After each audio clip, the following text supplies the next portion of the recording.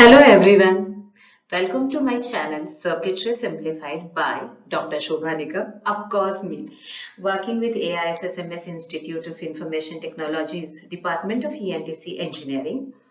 Today in this video, we'll discuss about two most important elements of digital system, and those are fan in and fan out.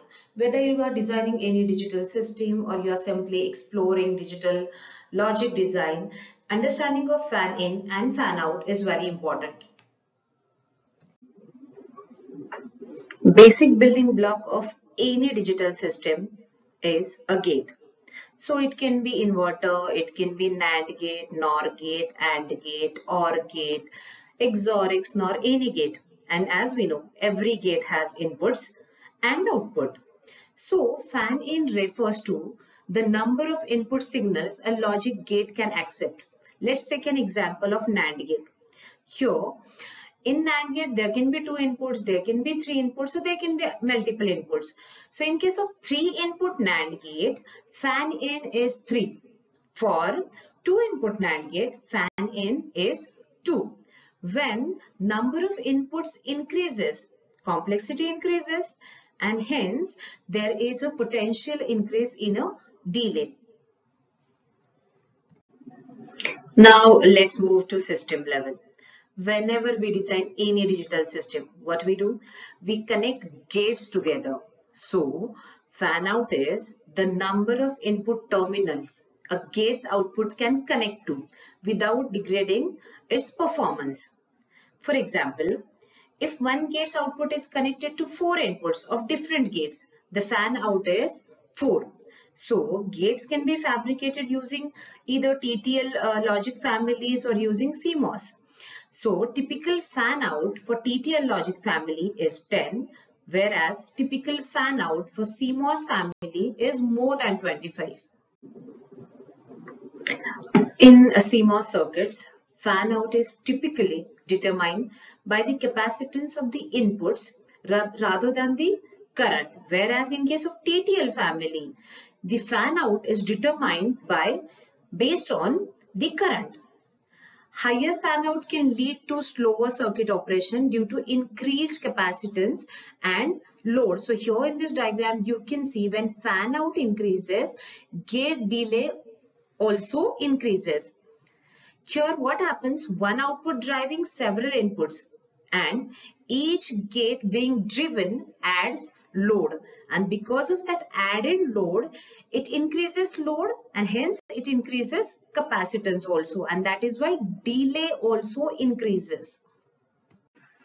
Let's see how to calculate fan out of a typical TTL circuit.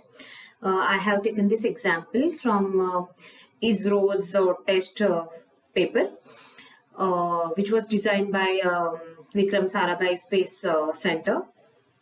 So the question is, calculate fan out of a TTL circuit with the following specifications, and the specifications are given as IOL maximum, that is low level output current, IIL maximum, that is low level input current, IOH maximum, that is high level output current, and IIH maximum, that is high level input current. So as we all are aware about digital systems, it has two logical levels, 0 and 1, so low level and high level. So here for calculation, we can calculate high level fan out and low level fan out. So for calculation of high level fan out, the formula is high level output current divided by high level input current. And to calculate low level fan out, the formula is the maximum value of low level output current divided by maximum value of low level input current. So here, after substituting given values, high level fan out is 400 divided by 10, so that is 40, and low level fan out is 32 divided by 1.6, and all the low level currents are given in milliamperes and high level currents are given in microamperes. So low level fan out we got as 20. So effective fan out is For high level it is 40 and for low level it is 20. But what we'll consider? We'll consider the minimum value. How many minimum number of gates we can connect to the output of one particular gate.